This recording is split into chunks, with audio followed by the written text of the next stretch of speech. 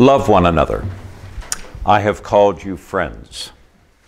Over the years, these words have nudged themselves into being my favorites in all of Scripture.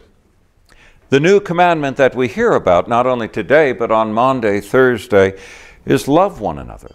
Simply love one another. And its companion in my mind is that simple phrase, I have called you friends. We are not only friends of Jesus, but we are also, through him, friends of one another and brothers and sisters in Christ. And that, quite frankly, I think, is what made Porter Gifford's death so crushing yesterday when we heard that. For it was a friend who died. It was one who we loved. It was one who loved us. Humanity does not always practice this love and this friendship very well. We see alienation all over the place, and in particular in our politics, where rancor and division are nearly taken to art forms. And so in the Can Anything Good Come Out of Nazareth department, I've decided just for fun, just for the giggle of it all, I'm going to call on the words from a couple of folks to reflect on the subject of love and friendship, ironically, from their place in the political arena. Orrin Hatch has been the Republican senior senator from the state of Utah since 1977. I had the good fortune to get to meet him on many, many occasions. And I thought about him a few weeks ago when I was helping a friend of mine in Salt Lake write a family prayer for the funeral of her mother. In Mormon funerals, the family usually gathers in a separate room just prior to the service, and the family prayer is given by a relative, usually the senior member of the family, and then the casket is closed. It's an extraordinarily intimate moment for those with this special bond to the one who is now resting in the arms of Christ. And somehow in the course of this, we started talking about Senator Hatch's mom, who died 20 years ago. And there in the company of the Hatch family assembled for the funeral stood none other than the charismatic leader of the Democratic Party, Senator Teddy Kennedy.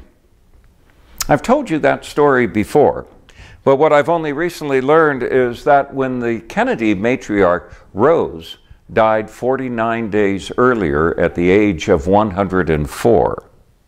And Teddy found out that Mr. Hatch had snuck into the back of St. Stephen's Catholic Church in Boston and was sitting in the back pew for the funeral mass.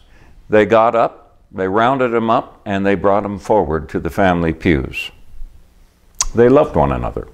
They were friends. And here are some things concerning friendship and love that Senator Hatch said when Senator Kennedy died. I have lost a close personal friend. People called us the odd couple, which was certainly true. There were few men with whom I had less in common. Ted was born to a famous patrician family of Boston. I grew up in a poor working class family in Pittsburgh. Where Ted was an affable Irishman, I was a teetotaling Mormon missionary. We did not agree on much, and more often than not, I was trying to derail whatever big government scheme he had just concocted. And in those years that Republicans held the majority in the Senate, when it came to getting some of our ideas passed into law, he was not just a stone in the road, he was a boulder.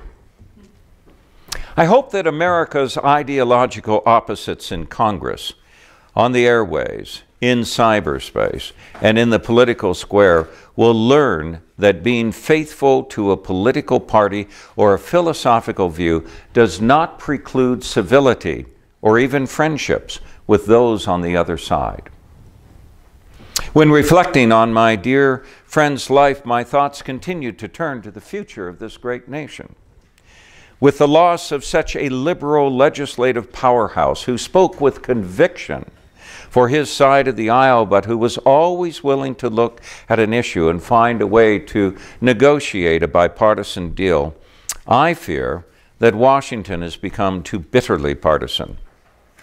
I hope that Americans in general, and Washington politicians in particular, will take a lesson from Ted's life and realize that we must aggressively advocate for our positions, but realize that in the end, we have to put aside political pandering and work together and do what's best for America.